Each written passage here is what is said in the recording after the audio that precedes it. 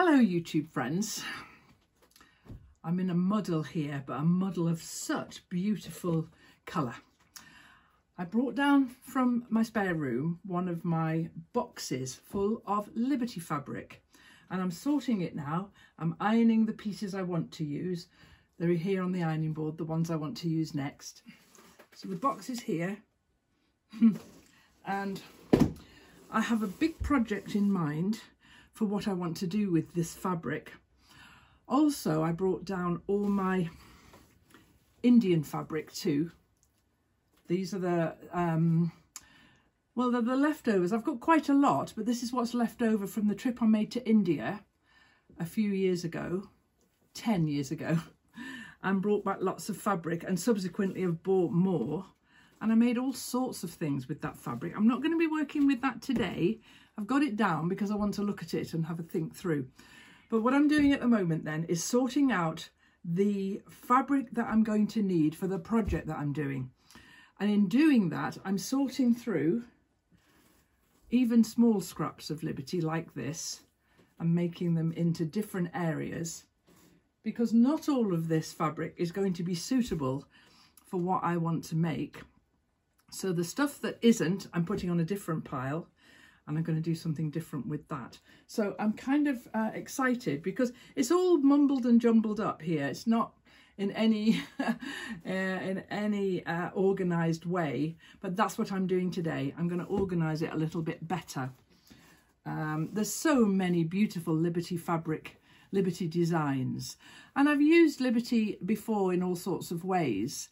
And I think I've even got a Liberty series, which I will link to, that I made a few year ago now.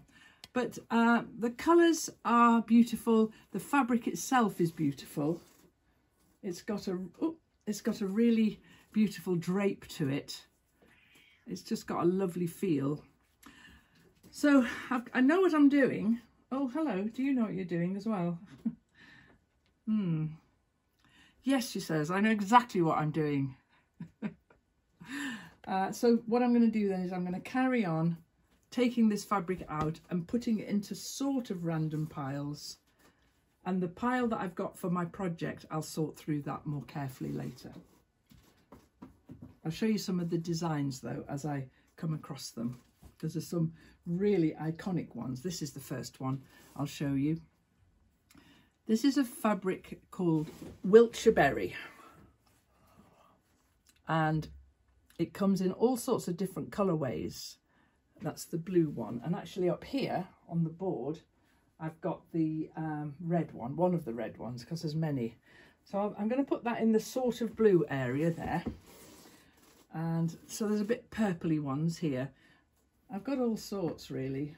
I have made quite a few Liberty type projects in the past. I made some Liberty colour wash quilts. I talk all about them, I think, in the Liberty series. So if you're interested, what am I talking about Liberty? If people don't know what I mean, this fabric, let's get a piece. Well, it's all beautiful. I was going to say let's get a beautiful piece, but it's all beautiful.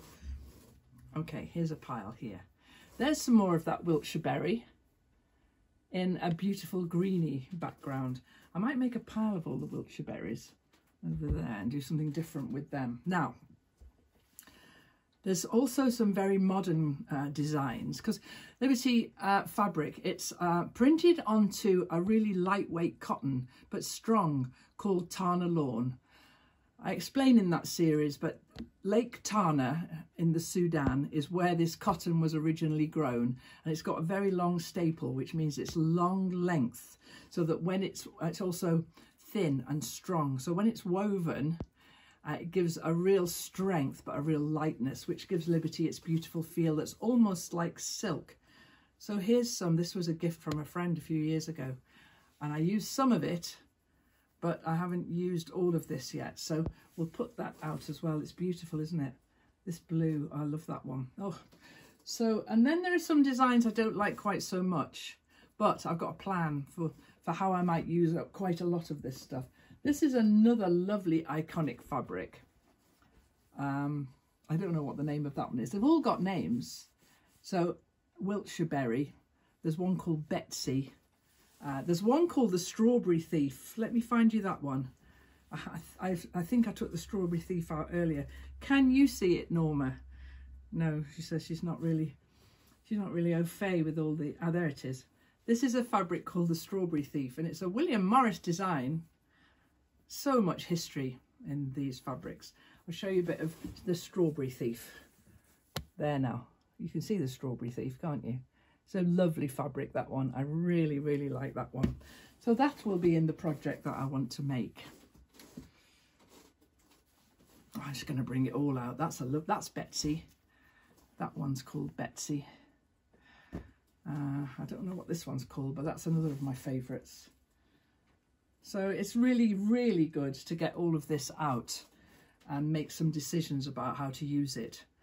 So some of the really dark stuff.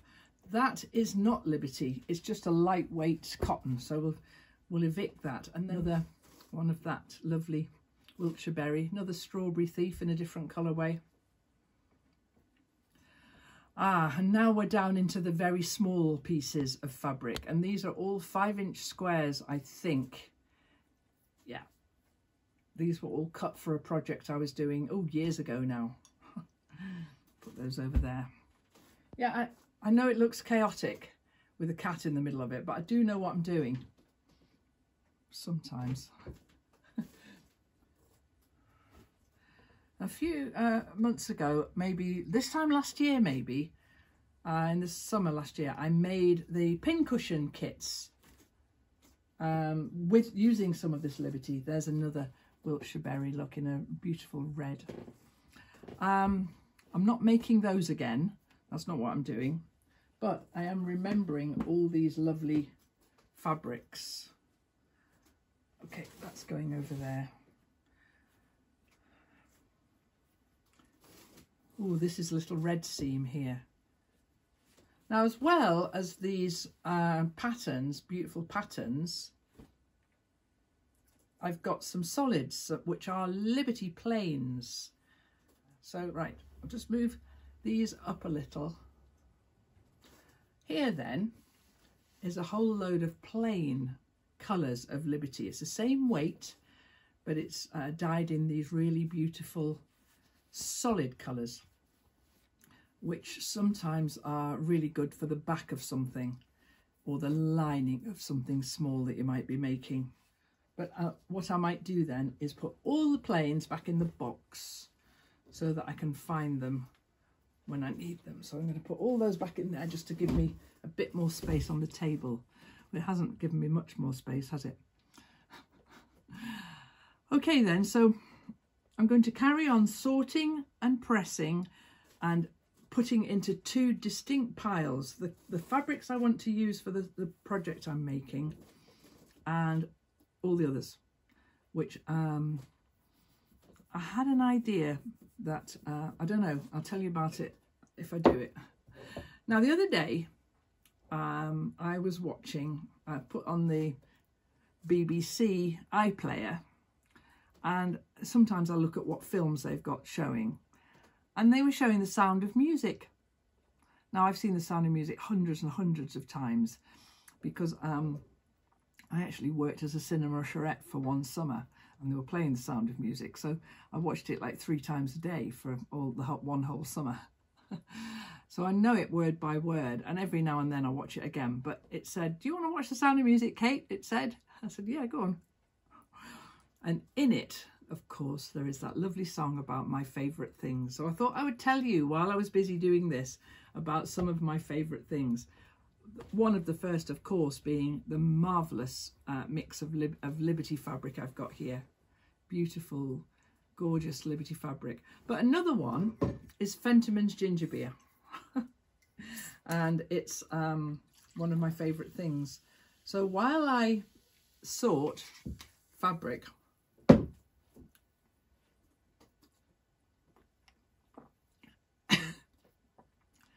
I'm going to drink. Bubbles have gone up my nose. I'm going to drink ginger beer. I'm going to be sorting and ironing for quite a while now, so I'll get back to you when I've got a plan. And I'm formulating a plan the whole time. That's everything on the table now. I'll show you what it looks like at the end of this little process. So it's much later that same day, and we've had a change of scene behind me here. I took the quilt down that I finished, and I'm putting aside all the fabric that I want to save for the project that I'm doing. Quite a lot of it there. It's all there waiting for me to think about that new project. But in the meantime, I cut some 4-inch squares, and I cut loads in this lovely peachy plain colour, and then some of the colours that I'm not going to use in this new project. 4-inch squares that will finish at 3.5, and there it is. So I've laid it all out like that. I don't really need to make this, but I was enjoying sorting out all this liberty. So I thought, well, let's do a little project with some of the stuff that I'm not going to use. And that's what it looks like. Do you like it? It's probably going to be a cock quilt, maybe. I like the checkerboard look. I'm not 100% certain about the layout, but I think the best thing I can do is stitch it all together and see if I like it then. It's going to be quite small. I've got it written down here. I may have to add some more squares up the side and along the bottom, because once you've got 1/2 inch off each of those squares, it's actually going to be quite small. But I've got plenty of these 3 fabrics. So I think the best thing I can do is stitch it all together.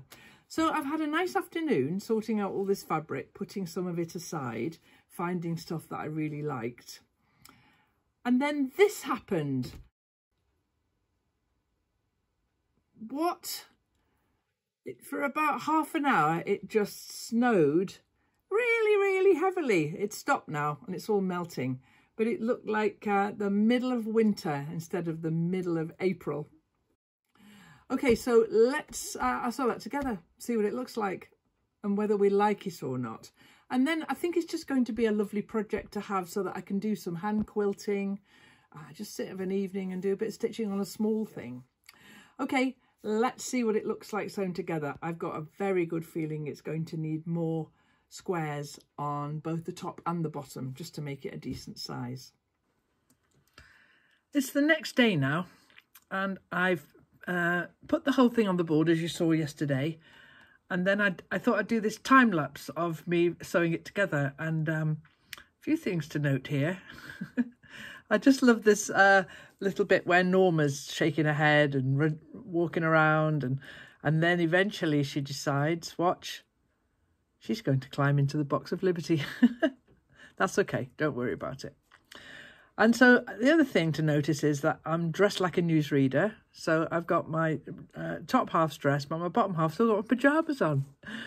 And also over my shoulder there, you can see a bottle that we used to have wine in, but now has water in for my plants. So whenever I get an empty wine bottle, I fill it with water and leave it on the windowsill or near the plants or wherever, so I can top the plants up whenever they need it, and the water's nice and warm, you know, in the sunshine.